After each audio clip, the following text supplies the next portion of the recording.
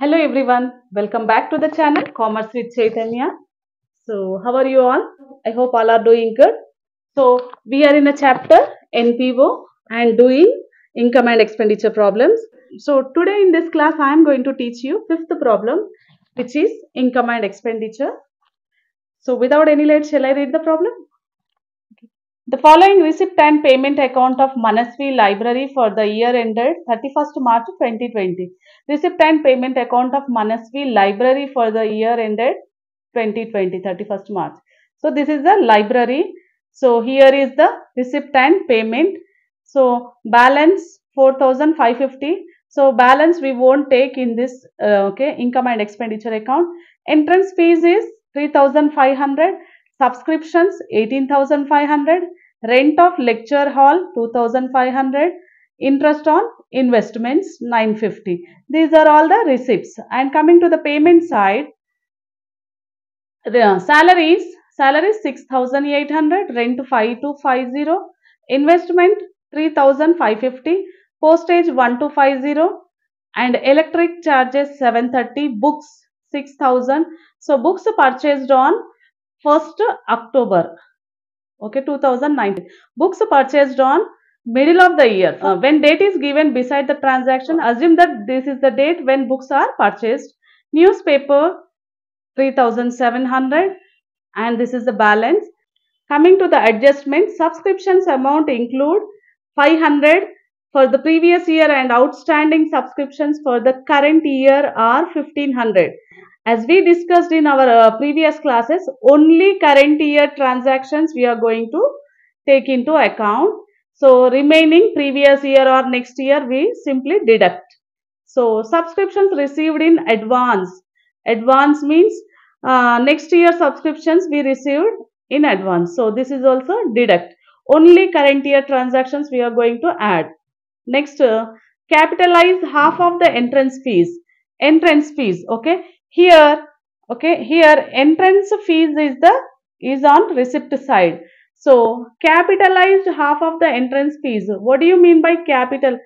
Capitalize means this is a capital income. So capital incomes and capital expenditure will show in a balance sheet. So half of the amount simply we need to capitalize, means we will show in a balance sheet. So remaining amount will show in a income side, in income and expenditure account. Books are to be depreciated by 5%. So depreciation is given in this problem. So let us start. Take the screenshot of this problem. Okay. Otherwise, if you have your textbooks, open it. So I draw the format for time's sake. And so first we'll start with expenditure. So salaries. Is there any adjustment related to salary? No, there is no adjustment. So simply write down salaries. This is the to side and this is the buy side. And already we have discussed in income and expenditure account, we won't show balances. Okay. Opening balance and closing balances. So write down two salaries. Amount is 6,800. Next, rent.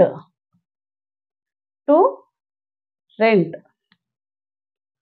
Rent is 5,250. Next, coming to investment. So here investment is a asset. So this should be shown in a balance sheet. So coming to postage.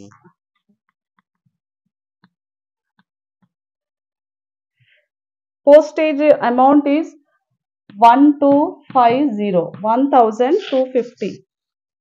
Next, electric charges. To electric charges. Okay, only revenue. So only revenue expenditure and revenue income will consider in this account. So electric charges also recurring 730. Amount is 730. Then next we'll write newspapers. To newspapers. Amount is 3,700. Then coming to books. So Books depreciation, okay, will write on expenditure side.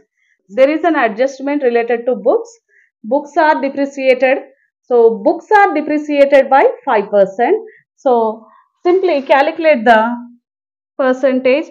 Books value is 6,000 into 5 by 100. So two zeros get cancelled. 6 5s are 30. This 0, so 300.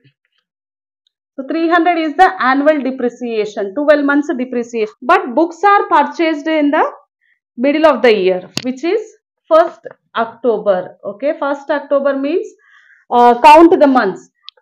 Okay, October, November, December, January, February, March. 6 months. Okay, total 6 months. Okay, oh, we are going to charge depreciation only for 6 months because middle of the year books are purchased. So simply this is for 12 months and make it into half. 300 divided by, okay, 300 into 6 by 12. 6 ones are 6 twos are 2 ones are 2 ones are 2 fives are. So 150 is the 6 months depreciation. Books 150. So write down in bracket 6 months depreciation. This is the depreciation amount of 6 months. 300 is the 12 months depreciation. Make it to half. 150. 150 is the 6 months depreciation. Okay. Without doing calculation, you can do like that also. So next. So expenditure side is finished. Coming to income side, entrance fees. There is an adjustment of entrance fees. Capitalize half of the entrance fees. Okay. So capitalize half of the entrance fee means show it in a balance sheet side. Capital, whenever capitalize or capital related expenses or incomes related to capital is given, simply we need to show in a balance sheet side. Why? Because only revenue, expenditure, revenue, incomes we are going to consider in a income and expenditure account. So capitalize means simply half of the amount show in a balance sheet. So remaining amount, income and expenditure, credit side. Entrance fee. What is the amount of entrance fee? 3,500. So 3,500 half, make it into half. So 1750, 1500 or 250, 1750, half of the amount we are going to show in a income and expenditure account, and remaining capitalized means balance sheet. Next subscriptions. This is very important. Subscriptions. So in every problem you will see adjustments related to subscriptions. So subscription amount is 18,500. So there is a adjustment. Subscriptions amount, okay, 500 include for the previous year. So as you know that only current year transactions we consider. Previous year, next year simply we exclude, means we will deduct. Previous year amount is 500.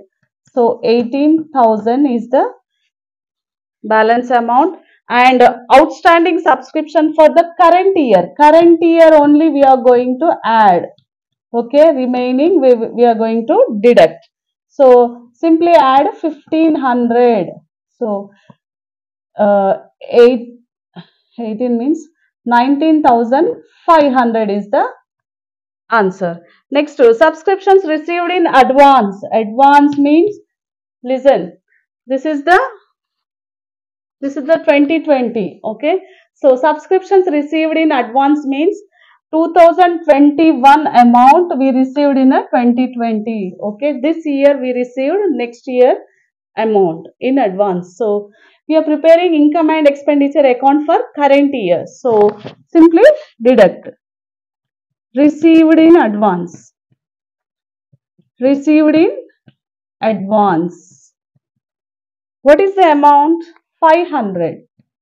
So finally 19,000 is the subscription amount. Next, rent of lecture hall 2,500. So this is a recurring rent, every month we are receiving.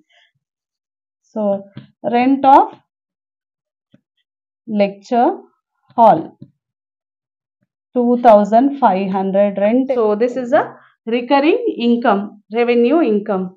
So interest on investments also every month or quarterly we receive interest on investments. What is the amount? 950. So now, is there anything left? Subscriptions over, capitalized over, adjustments, depreciation is also over. So yeah, I'm done with all transactions. Simply close the account.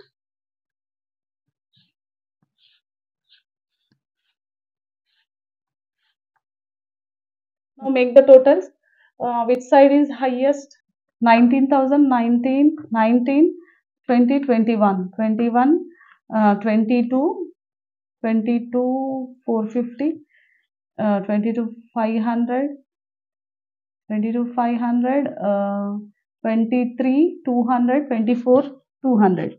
So 24, 200. So highest amount 24, 200. Write both sides and add this.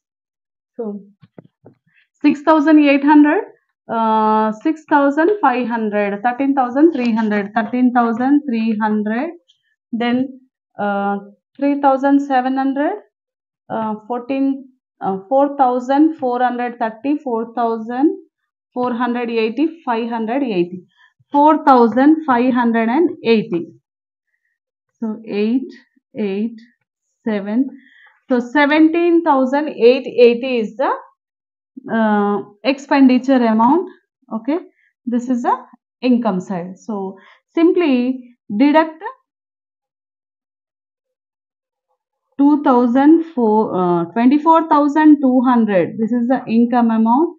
Deduct from income. Okay, deduct expenditure from income. This is an expenditure amount 0. So I am showing simple calculations also so that it will help the students. This is 11, 11, 8, 3, 1, 13, 13 minus 7, 6. Okay, 6,320, 6,020. Yes, our okay. Yes, we got the answer. So income is more than the expenditure. So it is called surplus. Migulu to surplus.